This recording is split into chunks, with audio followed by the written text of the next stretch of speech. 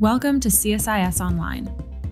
The way we bring you events is changing, but we'll still present live analysis and award-winning digital media from our Dracopolis Ideas Lab.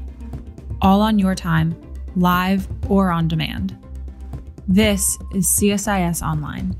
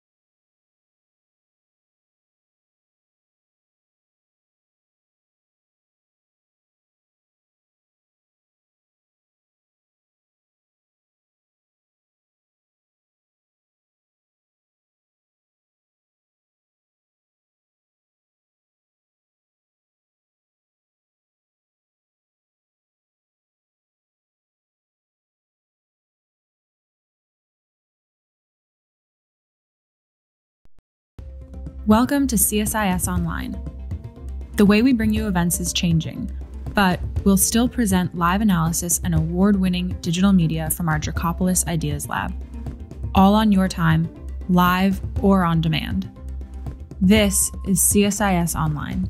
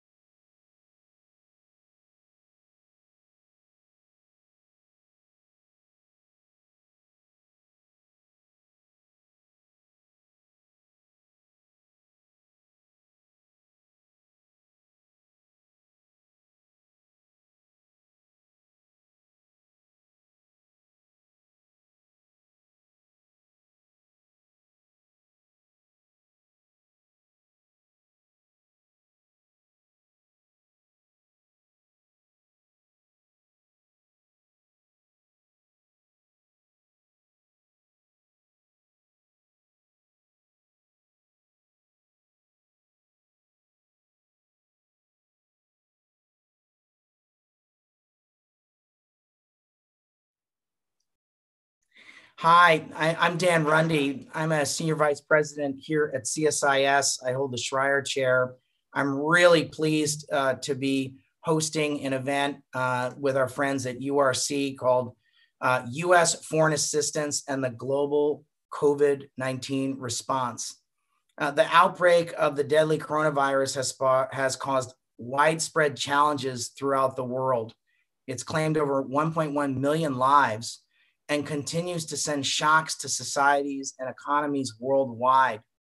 Developing nations are particularly hit during the pandemic due to a lack of adequate healthcare, sanitation, water, and economic contingency resources. Many developing countries were facing strenuous economic and political circumstances before COVID-19 that are being further exacerbated by the pandemic. In such crisis times, there's a need for traditional donor countries to rise to the occasion and rethink the purpose of their foreign assistance programs. This is such a shock that it's going to require a significant rethink. Developing donor countries need to strategically expand developmental assistance to not only contain political and economic degradation, but also provide countries the tools to rebuild economies that are resilient to future crises. We're going to have more, unfortunately, we're going to have future pandemics with funny names, unfortunately, like clockwork, partially because of globalization, urbanization, increased air travel, and because of changes in humans' diet as we move up the development curve, and more animal husbandry with people bumping up against animals. There's more chances for zoonotic transmission of these diseases. So we have got a lot of challenges on our hands. In the immediate future, we need to be thinking about how we're going to deal with issues of contact tracing, testing, and once there's a vaccine delivery. Currently, multiple governments and privately owned and pharmaceutical companies are racing to get the first COVID-19 vaccine out as scientifically possible. With a rush order in place, it is expected that multiple vaccines will ultimately be approved, but none will be widely available to the public for 12 to 18 months. When available, it is likely that they may have different storage, transport, and inoculation requirements. I would add some of these vaccines need really, really super cold chains, like something like minus 70 degrees Fahrenheit. And how we're going to figure that out is going to be a technology and an engineering and logistics feat. Given the challenges involved and the absence of a vaccine, the wait time should be spent by the development community, most importantly, on what needs to be done now. So masks, diagnostic, and contract tracing to minimize the impact of the pandemic, and on making sure we have the logistics plans to deliver the vaccines if and when it's available. I'm really grateful that some old friends of mine and some new friends of mine are here to help us really unpack this complex set of challenges. I've been arguing that COVID is a disruptor of economies and society, an accelerator of things like digital transformation, and a clarifier, I think, of some geostrategic challenges that we have, among many other things. I'm really grateful to have Dennis Carroll, who many of you know. He's a globally renowned pandemic expert and is currently the senior advisor for global health security at URC. Dennis previously served as the director of the USAID's Pandemic, Influenza, and Other Emerging Threats Unit. He's someone widely respected in the global health field. Maureen Choquette is with us. Maureen is the Senior Deputy Assistant Administrator for the Bureau of Policy, Planning, and Learning. In that role, she oversees PPL's Learning, Evaluation, and Research Office, the Strategic and Program Planning Office, and the Program Office. Prior to joining PPL, Maureen represented USAID as a Senior Development Advisor at the U.S. Africa Command in Germany. She's had a wonderful career in government. She was a mission director in Kosovo, and is someone I've also known, like Dennis, from my time at AID, and I respect both of them so much. I really appreciate both of them being here. John Parker is the director of Tetra Tech's Environment and Natural Resources sector. I really appreciate John being here. He has had a really interesting career at the intersection of the environment, natural resources, and global development. And I think he's going to be able to help us, because I think it's quite important that we don't, I'd like to not do this again. So my goal is not to be sitting at 5 years from now doing another basement stay for 12 months. And so I think it's very important that John is here to talk about some of the ways in which we can manage and prevent and get ahead of this, because otherwise we're going to do this again in 5 years. And I'm really not up for doing this again in 5 years. So let me start with Dennis. Dennis, we're now 10 months into the COVID-19 pandemic, entering the winter season with record-breaking surges in reported cases. Was this situation of both the surge and lockdowns, were these inevitable? Well, Dan, first off, thank you for the opportunity to participate in this discussion, and look forward to it. It's going to be very, very fun, I think, in a very unfun time, obviously. Look, the current surge was more than predictable. I mean, we've been saying since the spring, in all likelihood, this respiratory virus really favored cold, dry weather. And this is the period of time we're going into it. What was uncertain was how well it would sustain itself over the summer months. But now that we're in October and moving into what is the ideal seasonal pattern for this particular virus, we're looking at the very beginning of what, in all likelihood, will be a very brutal cold period for us as this virus finds its natural home. So the surge was more than predictable. What we're watching across Europe right now and beginning to anticipate here in the United States is a reassertion of these really stringent lockdown measures. And the truth of the matter is those were not inevitable. If we go back to the spring and we talked about flattening the curve, doing the lockdowns, all of that was because we did not really have a comprehensive toolbox, and we didn't really understand the virus as well as we needed to.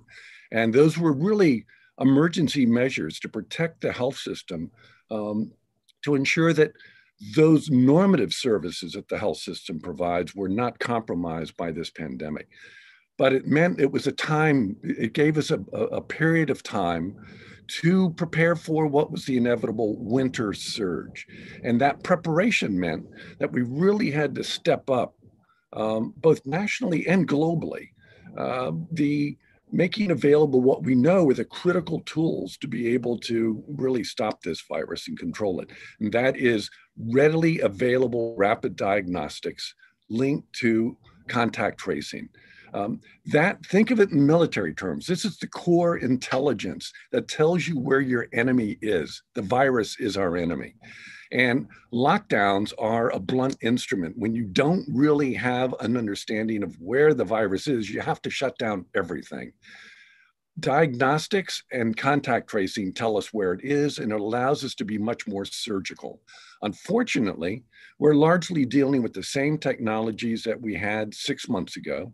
We did not have a Operation Warp Speed for diagnostics. It was not the US government stepping forward and really incentivizing, making available the equivalent of an early pregnancy test that every household could have available, and a really significant investment in the ability to utilize that information for contact tracing. It's all about knowing where the virus is, isolate it, and eliminate it. And these lockdowns were not inevitable, and we are now paying the price for not having done the work that should have been done. And I say that because this virus is still going to be around for the foreseeable future. We lost time in the past. We still are going to be faced with this virus for many, many, many months as we go forward. So we need to take these steps to really make the kind of investment that incentivizes the diagnostic industry to really generate the kind of tools that would make us smarter, more insightful, strategic, and surgical in our response to this virus. Okay, on that happy note, can I start handing out virtual shots of whiskey? Is it too early to start doing it on that happy note? Oh my God! But Dennis, I totally agree with you this issue of we need an Operation Warp Speed on this issue. One of the things I'm taking away from this conversation already is we're going to need, I want to get something from each of the speakers of like takeaways we need to all thinking about as a development community. So it seems to me the Global Innovation Fund for Development, or DIV, or the AID Lab, or GATES, or the USG, or a collection of players. Taiwan could do this. Japan could do this. We need to throw some money at coming up with the early pregnancy test of diagnostics. We need to have like a grand challenges on that right now. Is that, you agree with that? Absolutely. Okay. So the last time I saw you, Dennis, was at Andrew Natsios' Woodstock for Pandemics. I've been twice. I haven't been to all 5, but I've went to several of them. And I know you've been there too. I would describe you and Andrew Natsios and other folks as being the Cassandras of pandemics. Every time you speak about this, I always listen, because I consider what you have to say on this stuff to have gospel truth. And I consider what Andrew Natsios has to say about these issues as gospel truth. You guys were talking about this 5 years ago, saying this is coming. So, okay. So what, now that we're all sitting in our basements, what is the lessons learned? What lessons, are there 1 or 2 deep thought lessons you can share with us out of the fact that we're having to sit in our basements? And you've talked about some, but is there any other thing you want to share with this audience? Well, there are 2. If anything, there was nothing surprising about this virus per se. I mean, there's really unusual things about this virus, but its emergence and spread was not a surprise. As you note, we've been saying it's not a question of if, it's a question of when. And let's be clear, this is not the end of the story. These viruses are no longer black swan events. Population pressures, more than anything else, are making this more and more part of our natural landscape. So this is an opportunity. Urbanization, airplane flights, changes in diet, changes our diet. This is just part of the price we pay for modernity. Exactly. And John will talk more about this, but the truth of the matter is, we need to be prepared. This is part of the world we live in, 1. And 2, probably the single biggest failure globally in responding to this event has been the total collapse of the global networks, the global partnerships that have brought us together in the past. This is a global event, not just health event. It's a global economic event. It's a global social security event. And we've acted as a fragmented, sort of national driven agendas around the world, in Europe, in North America, across the board. And if anything, the take home lesson is we need to recommit ourselves to understanding global events require global responses. This is not every country for themselves. Europe, United States, we're all performing as if we never had the partnerships that really drove global coordination for the Ebola epidemic in 2014, the H1N1 pandemic, the avian influenza. All of these were dealt with as a globally coordinated response. As we go forward, we need to recognize our Achilles heel right now is not the virus, it's us, and us, in this case, is not acting as a global community to deal with a global threat, period. Thanks, Dennis. Maureen, I'm so glad you're here. There not only is the COVID challenge, to some of what Dennis was saying about this is not just a health event, this is a global event. And I know that AID is looking at this as a multi-dimensional challenge. You all have just gone through a very extensive over the horizon exercise. I'm hoping you might share a little bit about some of the takeaways of that and some of how AID is thinking about this from multiple dimensions. I'm so glad you're here. Well, thanks so much, Dan. Really appreciate it. And thanks to CSIS for hosting this. I'm really excited to be here also and talk about Over the Horizon. We launched the findings of our review this week, so this couldn't be more timely. So thank you so much for that. So let me start off by reiterating exactly what everyone here has said already.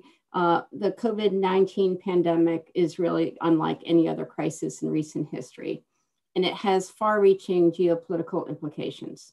It's infected the entire world with devastating impacts that extend far beyond a public health emergency. And we know it's likely to impact our world for years to come in ways that we cannot yet predict. So the first and foremost thing is that we need to have humility as we're looking at this. We do not have all the answers or all the solutions. But at USAID, we realized that we need to be prepared. So we launched the Over the Horizon Review in June, the results of which, as I mentioned, Acting Administrator Barsa announced this week. Over the Horizon was a data-driven, evidence-based strategic review that allowed us to think critically about how we can continue to meet our mission in the medium to long term. We benefited from significant input from across USAID staff and external partners. The team engaged missions in every region to integrate our field perspective, which is so critical. Externally, we met with 75 different organizations, including implementers, think tanks, academics, and other partners. And we analyzed over 200 data sources that were reviewed and analyzed during this process. And so while we clearly do not have all the answers and solutions, some key trends emerge from this data. First, COVID-19 creates a new national security imperative. This is a complex crisis with far-reaching geopolitical implications and a serious challenge to the international rules-based order. It shows definitively what we all know, that security and prosperity at home are linked to the challenges abroad and our response to them. And this is certainly a health crisis, unprecedented in scale, the trajectory of which remains uncertain, but we know it's likely to have impacts in countries and regions differently, and it's making the health challenges worse. For example, more than 117 million children are at risk of missing measles vaccines, which is just devastating. And so while we all know that it is a health crisis, as we were already talking about, it's so much more. The severe shocks to the economy and societies around the world are just devastating. It's impeding the movement of people, the capital, and information, and it's devastating government budgets around the world. And it's created the conditions for debt and banking crises. And while digital transformation has accelerated dramatically over the last few months, it also carries the risk of deepening the digital divide, which can prevent access to online schooling, which we know is critical as we see millions of young people out of school during the pandemic. There's also rising pressure on governance, democracy, and stability, driving an overall increase in fragility, which will lead to increased conflict. And we see in many countries around the world them experiencing exactly this: increased political volatility, increased corruption, increased dramatic backsliding, and social unrest and increased conflict. And we also see malign actors exploiting this growth, and they're trying to sow doubt in democratic governance and destabilize entire regions. And finally, the pandemic is leading to devastating impacts on households. Growing food insecurity and rising extreme poverty affects the poorest, most marginalized populations more than any others. Sadly, this year we could see 132 million people pushed into chronic food insecurity. The loss of education and basic health services will also set vulnerable groups back. And we're seeing rates of violence against women and girls grow around the world during the pandemic. The humanitarian and development nexus is shifting as a result of COVID-19, and USAID realized that we must prepare for the lasting changes to the global landscape. So we know that we have a central role to play in responding to the crisis and its medium to long-term effects, so we can continue to support partner countries on their journey to self-reliance. And through the Over the Horizon review, we believe that we're prepared to do that. So Maureen, thank you. I'm so glad you're here, and I'm so glad that you're at AID. I totally agree with the findings of the Over the Horizon exercise. And I mean, it seems to me that the millions, hundreds of millions of people get thrown. We see a decade or more of loss of global progress on economic progress. The health impacts are obvious, but the mental health indicators, we talk about that in the United States, but I think the domestic violence numbers are shooting up. It's terrible. terrible loss of opportunity for children. It's like it could be a lost academic year for kids and all the things, whether they get meals there or they get shots, all that stuff. At the same time, I think all of that is to say there's an enormous disturbance and a lot of horrible, horrible, horrible consequences. There are perhaps, I'm not going to call them silver linings in this really big gray cloud that's over us, but I'm going to call them opportunities maybe. It seems to me there's sort of several opportunities for AID. One is we're going to see some kind of, regardless of what happens in the United States politically, I think we're going to have some kind of partial economic divorce from China. And what I think that means is that we're going to see global supply chains drift away from China to places like Indonesia or Vietnam, Central America and Mexico, Brazil, Colombia. There's a once in a generation opportunity for some middle income countries that are partners of AID. But as you know, Maureen, they can't just copy paste the factory in Wuhan and put it in Jakarta or Guatemala City or Tegucigalpa. There's a whole bunch of stuff that goes with it. You got to have a trade agreement. You got to have rule of law. You got to have ports and airports and electricity and running water and mass transit and roads and a skilled workforce, et cetera. All of those things AID touches on. Is that something that AID is beginning to think about at different regional levels? So that you're seeing this sort of tectonic shift in trade flows and beginning to think about how aid can enable some of that? Is that on your radar screen? Well, certainly it is. And we've been, we have the analysis that we've done, the landscape analysis, has just been incredible. I mean, we have volumes of research that the team has done. So they first did a landscape analysis, really identifying the challenges. And then they went into scenario planning. And they looked at a variety of scenarios. And we had different teams that were looking at different scenarios. And then based on all of that, we came up with our strategic objectives. And I'll talk about that in a second. But then from that, we also looked at focus countries where not only do they have the most need, but also, as you just said, opportunity. So we're trying to mesh need and opportunity to make sure that we are maintaining the gains that we've had. We've had a lot of hard-driven development gains. We are trying really hard not to lose on that and then to build forward. So maybe I could talk a little bit more about the strategic objectives in Over the Horizon, if that's okay. Yes, please. And just if I wanted to go look and visit, is there a website I could go to look at this on the horizon? Absolutely. Thank you for the plug. So we just yesterday uploaded all of our Over the Horizon documents onto our website, usaid.gov. If you go to the homepage, you'll see Over the Horizon documents right there. And I'm just extremely proud of all the work that the team did. It was led in PPL by our own Josh Kaufman, who's the head of our policy office. Very gifted. Yes. He and your team are so gifted. I was so impressed with the team, Josh, but also there were several other people. Give a shout out to some of the other people on your team. Oh, well, Jennifer Arangio was key. She's senior advisor to the administrator. She was key in driving the whole thing. But we had a planning cell that was made up of great minds from across the agency. And then we also had an executive steering committee that was all of our senior leadership, really giving us steers and telling us if we were going in the right direction and how we should be looking at the data that we were using. As I said, it was really critical to us that this all be data driven. And it was just a wonderful collaborative experience. Chris Milligan, Chris Maloney, Ramsey Day were all, as well as Jennifer, really driving the executive steering committee. And then Josh leading the team on the planning cell was just phenomenal. So I'm so proud of them. It's been a great experience.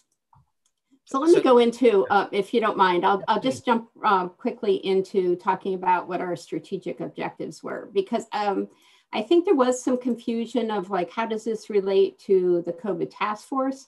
And so the task force was really looking at the immediate needs and the immediate response. And then we quickly recognized that this is going to be with us for a long time and it's going to change the landscape. So in June, the acting administrator called on us to start up this review to really look at the medium and long-term impacts, because, you know, this is a national security and development crisis, and it requires a new way of thinking and way of doing our work. So why the task force was looking at the immediate, we're looking at the long-term on the over the horizon group. And so out of all of the work that they did, it really culminated in a set of actionable recommendations working towards 3 strategic objectives. The first one is building resilience in fragile countries that are further weakened by COVID-19. The second is addressing backsliding on food security, education, and poverty reduction due to the pandemic. And third is strengthening public and private health systems and the global health system security that is strained by COVID-19. And then towards those 3 objectives, the team developed 32 recommendations, 16 of which are programmatic and technical priorities, and then an additional 16 recommendations that are more operational in focus that are really going to help us towards achieving these goals. So I'll stop there, see what other questions you have. Okay, I've got one other one, which is I've been saying that there's been more e-commerce, more distance learning, and more e-government in the last 30 weeks than in the last 30 years. And I would argue that in the next 15 years, that the high-speed broadband internet is the new electricity. And that if you want to have a civilization, you need literacy, among other things. You need literacy, you need clean drinking water, you need toilets, you need electricity, and now you're going to need this. And so my view is either we're going to solve this problem, the West is, the OECD countries are, or China's going to solve this. But the demands from the global public, whether it's Africa, Latin America, Southeast Asia, anywhere in the world, urban center, overlooked urban cores in the United States, rural America, this is just going to be a have-to-have thing. How are you thinking about high-speed access to, how do you think about this, the digital divide that you referenced earlier? Because I think that's part of this conversation. Please, Maureen. Well, that's going to be really critical. So one of the recommendations is focused on enhancing our digital footprint and really working with the lab and the newly stood up DDI and others to make sure that we're addressing that. And that's going to impact a number of the sectors. As you mentioned, you know, this is going to be critical. And with these opportunities, if we can't help provide access to the internet and digital services, it's going to exacerbate poverty. And we know that 132 million people are projected to go into abject poverty. This is just devastating. So we're really looking at that across each sector to see where we can have those inputs, particularly in the focus countries. You know, and I think this is going to be critical both for economic growth, working with small and medium enterprises in the agriculture sector, as well as through education, and really making sure that the digital transformation, which has really been turbocharged by the pandemic, is going to be addressed. Maureen, thanks a lot. I'm so glad you're here, and congratulations on this exercise. I think it's a really important contribution. I'm going to be posting it on my LinkedIn. We're going to be tweeting it out. So congratulations to Josh and the really fabulous team that we're working with you on this. It's a really important contribution. Thank you and congratulations. Oh, thanks so much, Dan. Okay, so John, thanks for being here. Yeah, everything I've learned about zoonotic transfer, I learned from Dennis Carroll and Andrew Natsios when I went to those pandemic Woodstocks that Andrew has been convening at Texas A&M, like, you know, prophetically for the last 5 years. So John, thanks for being here. If I said to you, could you explain to Earth people what is zoonotic transfer and why does that matter to this conversation?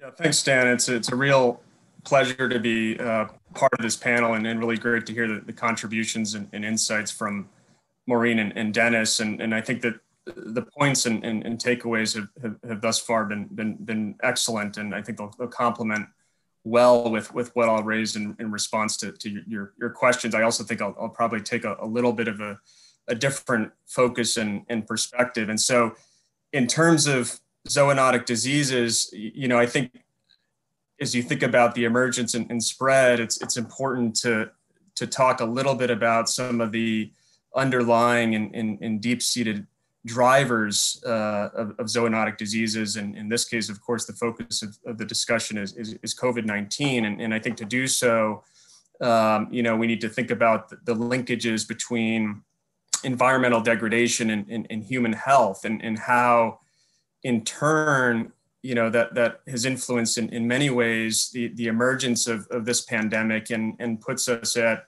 in my opinion, continued risk for emerging infectious disease events more broadly. And so, related to that, I think when we just discuss COVID, we rightfully so look at the issues principally through a public health perspective and also a response lens. And both of these are, of course, critically important and urgent. But I think in terms of zoonotics and emerging pandemics, to fundamentally think about long-term solutions and make sure, to your point, Dan, that this doesn't happen again. It's really important to analyze and understand what created the conditions for the pandemic in the first place. So, if you consider drivers, I think the critical point here, and I can explain this further, is that ecosystem degradation and habitat loss driven by population growth, urbanization, shifting dietary patterns have really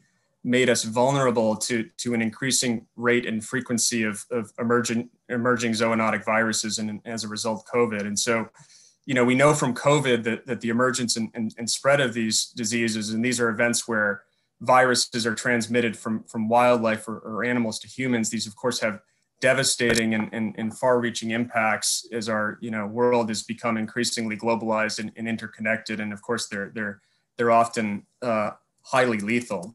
I think to sort of describe that point a little bit further, and so everyone's sort of clear of these linkages, we know, of course, that the demands on natural resources are increasing. Populations and population density continue to grow. Food, fiber, and energy demand in turn is of course rapidly increasing. We know that the projections of the need to nearly double food production by 2050 to feed over 9 billion people, and of course the related demand on land and water resources and ecosystem goods and services. And so as all of this plays out, what's happening is that land and ecosystems that had previously served as habitats for wildlife populations are now increasingly used for agriculture and livestock production, or to accommodate growing human settlements and urban and peri-urban expansion. And so this issue of demographic change and growing pressure on habitats and biodiversity, it really creates conditions for wildlife that may serve as a host or reservoir of zoonotic pathogens to increasingly come into contact with other animals or people.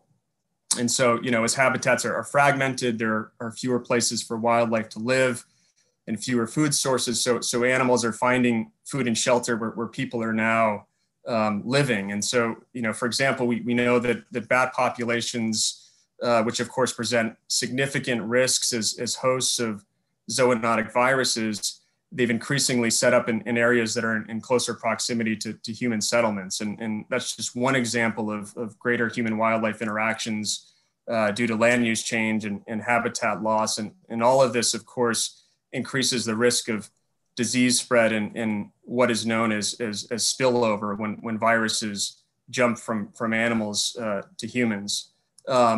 And just a couple more points, Dan, and then of course we can go to some other questions. I want to bring up the issue of wildlife trade. I mean, this is something that I think has been on, all of our radars, and increasingly so with COVID. And it's another, manifestation of environmental events that are increasing risk of animal to human disease transmission. This is due to the conditions it creates of close contact between wildlife and humans, cross-border movement of species without, in many cases, appropriate biosafety protocols or inspections. You know, in the case of illegal trade, it's often in poor transport conditions and outside regulated markets. And we've seen the scope and volume of wildlife trade grow and become increasingly interconnected and sophisticated with globalization. And of course, this presents even greater human health risks. And there's been a lot of focus on this issue in the context of COVID and whether the virus jumped from an animal host to humans and probably wet markets. John, if you're a betting man, is that what happened? So let's make sure everyone understands this, right? I mean, now first I have a really critical question. Is it zoonotic or zoonotic? Is that like potato? What is that? Zoonotic. I like zoonotic. Is that kind of like saying like nuclear instead of nuclear? Do you know what I mean? Like, I don't know. Anyways, look.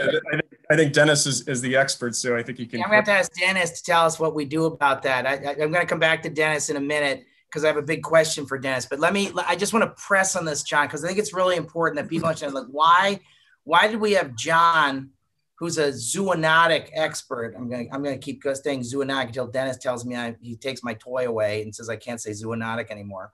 But it seems to me like, why did we have an environmental development person on this conversation? And so it's really important people understand this. And I think you've spoken to it, but let me just put a super fine point on this. The reason we're all sitting in our basements is highly likely because some animal had COVID and then the disease jumped from an animal to a person, right? Is that right, John? That highly likely what happened? Exactly. And I think, a key point here, Dan, is that, if you look at recent emerging infectious disease events and not just COVID, but almost all recent outbreaks and pandemics, the overwhelming majority of these originate in wildlife. In other words, COVID's not the first outbreak with its origins in wildlife. It follows Ebola, Nipah virus, SARS, and many others. And I think Dennis made this point, and it's a really important one. We knew this before COVID, but it's now become. This has happened before. We've had 5 of these in the last 20 years. Exactly. So, John, just so I'm just being real, I'm a real linear, simple guy. Okay. So we have a lot more aviation, means a lot more people together. We got a lot more urbanization. There's now more than 50% of the world lives in cities, so they're bumping up against each other. And if you move up, there's been a major global progress in global development. And when I move up the development curve, I eat less cassava and I want more pork. I eat less rice and I want more chicken. I eat less beans and I want more steak, right? Is that all correct? There's changes in human diet, is that correct? That's absolutely correct. But at the same time, you still have relatively low productivity in agriculture, areas where are sort of hotspots of zoonotic disease emergence, where, there continues to be significant expansion of agriculture. And of course, expansion of secondary towns and urban. We expand the amount of land we cut down trees, we're farming land, or we're raising cattle in larger chunks of the world, of the land mass. There's also sort of changes and disruptions in the ecosystem doing that. Or when we cut down trees to build a house, as we kind of expand out the suburbs or the urban or semi-urban or peri-urban, we're also creating disturbances in the forest, in the environment. So John, if I use the term One Health, what is One Health? Because that's a thing in your world, right? What is One Health, John? Yeah, I mean, this is a really important, point, and One Health is essentially recognizing that human, animal, and ecosystem health are all interdependent. I mean, that's, I'd say, the fundamental tenet of the One Health concept. And, again, One Health is something that has been on the agenda and recognized as a priority for quite some time. And now, of course, has been really, I'd say, reinvigorated due to the COVID situation. But it has to be, prioritized. We need to continue. Okay, so John, are you up for sitting in a basement again in 5 years' time for 18 months? I'm like not up. I hope not. I hope not. You're not up for that either, right? Okay. So if no one's, I'm going to ask, we could have a little surveys. Anyone up for doing this 5 years from now for the next funny name disease and sit in our basements and Zoom at each other for 18 months while we wait till we find another vaccine? If we don't want to do this again, and I'm up for not doing this again, then we got to deal with this One Health stuff. All this stuff, zoonotic diseases means if we don't deal with zoonotic diseases, we're sitting in our basements again in 5 years' time. That's what this means. That's why we had John on this conversation. Okay, so John, there's a thing called a wet market. What's a wet market, and are wet markets a good thing or a bad thing? Should we outlaw wet markets? And why am I raising that in this discussion? Well, you're raising it because, of course, the discussion of the sort of spillover from in the context of COVID from animals to humans, the location where this was identified as Wuhan, and discussion about wet markets as sort of the source. I mean, I think the response to that is a bit more nuanced. I mean, wet markets are essentially live, animal markets. Also, there can be sale of all kinds of goods and services, and inherently they don't necessarily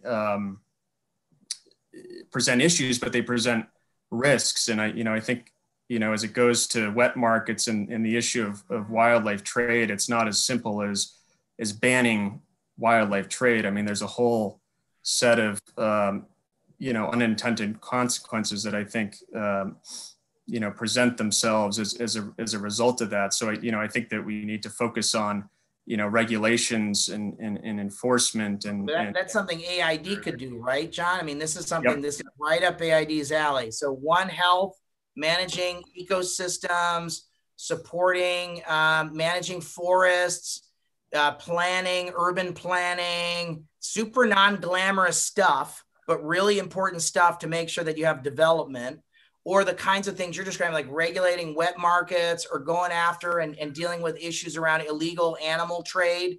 These are all things where there's an undergird of stuff that AID and AID's ecosystem of partners do to respond to that challenge. Is that correct? That's correct. Okay. So you're not anti-wet markets in the sense that we shouldn't outlaw wet markets, but we need to sure as hell throw a lot of we need to regulate the hell out of them so we don't have this again. I mean, the regulations and enforcement piece is really fundamental in terms of just wildlife just trade so issues. Everyone understands, I think everyone in our viewing audience knows this, but the ostensible thing that happened was there's either one or two, or several things happen. Either a young person at the weapons lab didn't wash their hands properly for 25 seconds after they left the weapons lab in Wuhan. Or, this is the various theories. Another one is that there was somebody had an infected animal at the wet market, and we can have different discussions about how that infected animal showed up at the wet market, but somehow there was a zoonotic transfer from a diseased animal at the wet market and got somebody in Wuhan, and that person then spread it, right? Isn't that in essence, though? I mean, I'm not going to ask you to comment on all the theories, but the reason we're having this conversation about zoonotic transfer and we're having a conversation about wet markets is because the ostensible theory about what happened is something like that happened. And so when we talk about things like peri-urban stuff or changes in human diet or wet markets, it all has to do with the fact that the reason that all comes up, then we ask ourselves, why are we sitting in our basements zooming at each other, is because of that. Is that right? That's right, Dan. Yeah. So I'm not up for doing this again in 5 years. So it seems to me that what John is saying is something we really need to get a handle on, because we have to get ahead of this in the future. We need to think in security terms about environmental security as a form of national security. And then we need to think about environmental health when we think about global health, right? These are the kinds of concepts that you're trying to tell us. Is that right, John? Yeah, no, absolutely. I mean, again, getting back to the One Health as an important priority, it's really critical that we no longer treat environmental issues and environmental programming as separate from health, from everything else. We need to incorporate environmental security into national security. You're seeing this in the ocean space because of great power competition. You're seeing this in what's called IUU fishing. Guess what? We now need to look at this issue of One Health as part of a national security thing, because I like you, John, but I don't want to Zoom at you again in my basement 5 years. When we reconvene 5 years from now, I don't want to do this again with you. I wanted to do this at CSIS. We're all like normal times. And I want, you guys are all welcome. We'll all sit on a panel and I'll shake your hand and, and we can fight over the coffee bar and not be freaked out and feel like we're going to get a disease or something. I don't like this sitting in my basement. So I'm not up for this again. Okay. It's ridiculous. So what John is saying, we got to deal with. This is really, really important. It's not a sidebar nice to have. This is an existential set of issues that John's putting on the table. Okay, so Dennis, I got one question for you, and I got to get some questions from the audience. Okay, Dennis, I think there's been an enormous amount of energy, understandably, about getting a vaccine for the state of Georgia, the state of Indiana, and the state of Minnesota. But if we ever want to have globalization again, someone's going to have to lead a coalition of the willing to make sure that the country of Georgia, the country of Indonesia, and the country of Mali, meaning the whole world, gets access to vaccines. So we're going to have vaccines, God willing, in the next 30, 60, 90, 120 days. And there's been a lot of energy in this country about just making sure that we get it in the United States. And I understand that. But if you ever want to go on to a wedding in Spain, you want to go backpacking in Peru, you want to move that factory from Wuhan to Indonesia, your son wants to go do a term and study, or your daughter wants to go study in Ghana, we're going to have to deal with this as a global challenge, to your point earlier. So what's it going to take, and how are we going to deal with that? Because I don't think I've heard enough about how we're going to get a global response to ensuring that every single person in the world, all 8 billion people, are going to have to get vaccinated at least once. Where are we with that? And what needs to happen on that? Because I've heard a lot about Indiana, Georgia, and Minnesota. I haven't heard enough about Georgia, the country, Mali, and Indonesia. Dennis. Dan, thank you. First off, this is an extraordinarily important point. It again reflects the fact that COVID-19 is a global event, and we can't solve it within our borders if we don't solve it with outside our borders at the same time. That shared vulnerability is something we have to acknowledge. And this is not about being a good citizen. It is our interests we need to understand are incredibly interlinked with the well-being of populations around the world. So as we think about how we really maximize the value of the vaccines as they come along, we need to understand that it's absolutely important that there is a really strongly coordinated effort to ensure availability of the vaccine as maximally possible across the world. And there are efforts in that direction already. There is a global partnership called COVAX, which is being led by WHO, and it's been joined by member states from around the world to commit themselves to making sure that as these vaccines come available, that there will be a coordinated effort to ensure equitable access and distribution of the vaccine. Sadly, the United States is not part of that discussion. So Dennis, if you wanted to have, one of the things the Trump administration said, it's very important to have burden sharing. And one of the things they talk about is burden sharing. And I understand why they would say we care about making sure that the United States isn't being a sucker and covering all this stuff. That's a way to frame it. I'm not sure that's the way I would frame it, but it's a way to frame it. And so what you would say is we need to have burden sharing. So one way of having burden sharing is a collective action vehicle like a COVAX, right? So explain. So what would be the advantages of the United, if you were making the case to the National Security Advisor of the United States, put aside the global health and talk about why is it the American advantage to join COVAX? Why is that a good thing? Right. We've already said that a major impact of this pandemic is the economic disruption around the world. Our own economy has seriously been impacted, but we look elsewhere in the world and as we see equal impact. And we know that if we're going to revitalize our own economies, it's very interconnected to the economies elsewhere in the world. You've mentioned it over and over, Dan. This is a globalized world that we live in. And part of stabilizing the economic dynamics is making sure that people are healthy. And in this case, the vaccine is going to be a critical tool towards ensuring that health, global health. So if we want our own economy, our economy is not driven by what happens within our borders. It's driven by the shared dynamics that happens around the world. And unless we stabilize the global economies, our own economy will continue to tank. So the vaccine is a critical tool, not the only tool, but it's a critical tool towards moving towards some kind of economic stability.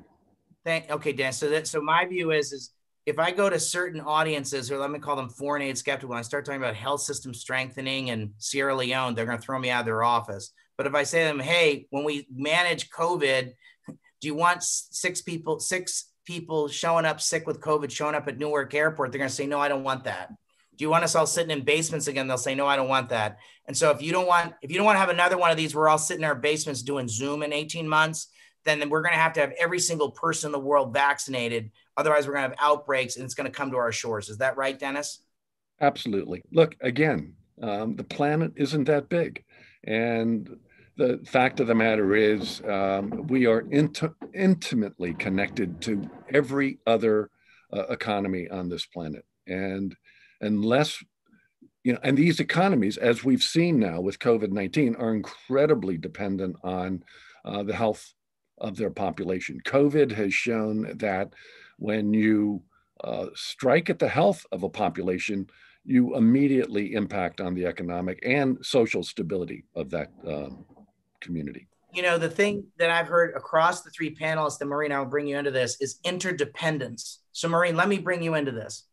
So I just wanted to interject, and I agree, with everything that's been said. So one of our recommendations, and I mentioned that we had 32 of them, is to promote access to a safe and licensed vaccine, because it's going to be really critical, as you've been talking about, that it's available worldwide, but our most vulnerable populations need access to it. So that's something that is very high on our radar. And we're going to be making sure that we're using our voice in the development community to make sure that we're continuing to promote access, particularly for the most vulnerable groups. Maureen, I've gotten some questions from the audience. Oh, you had something else you want to say? Go ahead. No, please go right ahead. Okay, sorry. So there's a question from the audience for you. The international community has made spectacular gains over the last few decades, with countries like India lifting hundreds of millions out of poverty. How is USAID, COVID puts this at risk. How is USAID responding to the setbacks in global development that COVID is producing? Well, that's the challenge, right? So this is something that we've been taking a real look at. And as I mentioned earlier, we want to make sure that we're protecting our hard-won gains. That's one of the strategic principles that runs across everything that we've been doing, because reversal of development gains is going to be a tremendous setback. And so our goal has been operating in a world altered by COVID is to get them back on track. And so we did design these strategic objectives towards mitigating those losses, opening new opportunities for inclusion and growth, And we're going to continue to emphasize our humanitarian response to immediate needs. And we certainly know we can't do this alone. So we're looking to leverage public and private sector resources to mitigate the increases to poverty and chronic hunger, which I mentioned. We're going to continue to promote the participation of and leadership of women and youth. Youth are really critical. And we are, as I mentioned earlier, we're going to reorient assistance towards digital development because we think that's going to lead to greater inclusion, access, and efficiency in the countries. And you know, as we look at just the big challenges, we're really trying to make sure that we're working with civil society organizations and everyone else to continue to make sure that we aren't leaving anyone behind. And I do want to mention, I can't have an event without mentioning our Foreign Service nationals. Because they have been critical as we saw our staff being evacuated from countries. They remained there. We tried to make sure that they had the tools to work from home because not everyone did. And so they were so critical to continuing our development gains through this. We're working throughout the agency to make sure that we can enhance their role going forward. And we think that's a critical part of our growth as an agency. Thanks, Maureen. I'm going to each of you to give parting thoughts. I think this has been a really interesting conversation. I'm going to start with John. So John, if you were going to give me sort of a 1-minute set of parting thoughts about COVID, and let me start with you, and then I'll go to Maureen, and I'll go to Dennis. So go ahead, John. Yeah, so thanks, Dan. I mean, I think that one really important point to make, and we've touched on it a bit, and I think it's a painful lesson that we've hopefully taken away from this pandemic, particularly as we think about foreign assistance priorities, that moving forward, we really need to take a proactive approach rather than a reactive one, and address the threat head on at its source. And that means putting in place, you know, the measures necessary to reduce the emergence and spread of these viruses and the risk of a future pandemic.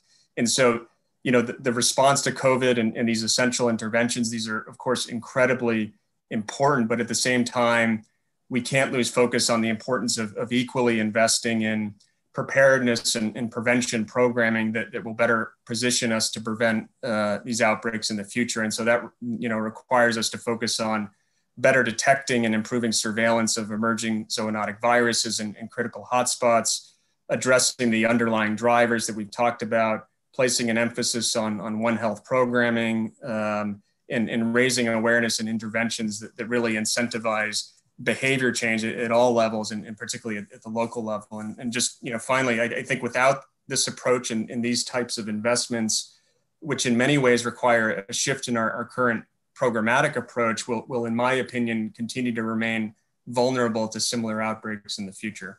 Okay, so my tweet is going to be like, I'm not up for sitting in my basement 5 years from now with John, Dennis, and Maureen. I'd like to all have you guys out in like the real world. So if you don't want to, if everybody doesn't want to sit in their basements again and Zoom at each other for another 18-month stint while we ride out the next one of these, then we're going to have to deal with the issues John is talking about in a much more strategic way. We can't have the environmental stuff off in the corner. We have to see environmental issues as part of national security. We have to incorporate environmental issues into how we think about health. And we're going to have to get ahead of the, you know, people like Dennis and Andrew Natsio have been talking about this for a long time prophetically. I'd like us to like listen to what they're saying, and people like what John's saying, as opposed to us like having another think tank discussion 5 years from now saying we need to do it. We just need to do it. So John, thanks for being here. I really appreciate it. Maureen. Okay, well, thanks, Dan.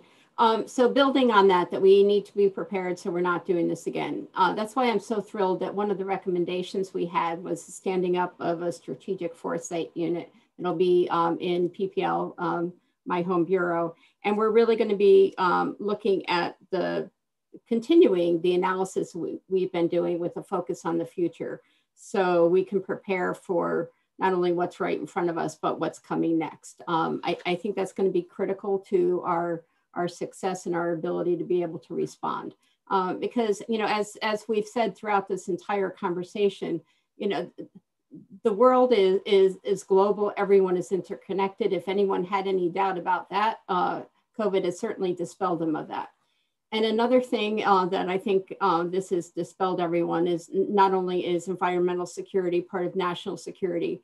You know, we're old timers. We remember the debates about, is development really part of national security? That ship has sailed. There is no more unfortunate but indicator of that this is true than COVID. And so, you know, development is a key part of our national security, and we need to be prepared to take us forward. So that's what we're hoping that Over the Horizon's been able to do for us. We can't do this alone. We're interconnected. We want to solve COVID. The solution, the solution set is in the development toolkit to COVID, right?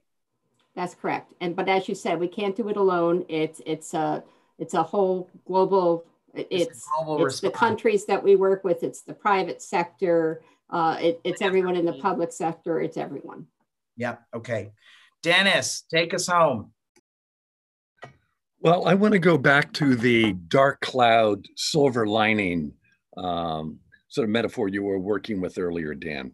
And to remind everyone that what is happening in the United States is not necessarily what's happening everywhere.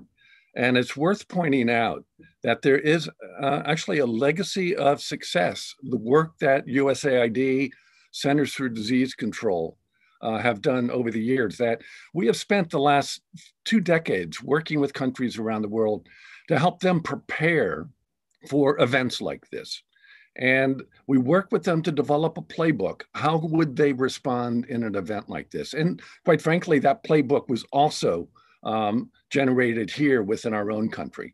The fact of the matter is, you can look at countries like South Korea, you can look at countries like Vietnam, you can look at countries like Thailand, that in fact account for almost 2/3 of the United States population, and they have fewer than 1,000 deaths.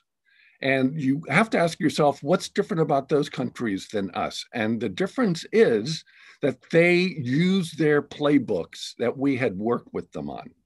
And there is an excellent documentary that the New York Times just released a couple of days ago. It's called How America supported successfully the coronavirus response around the world. And it's a 15-minute video. Go in and take a look at it, because it speaks really profoundly about how we're not as vulnerable as we think we are.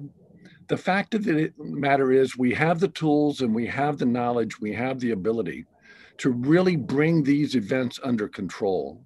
But it requires leadership, and it requires the execution of the playbooks that are out there.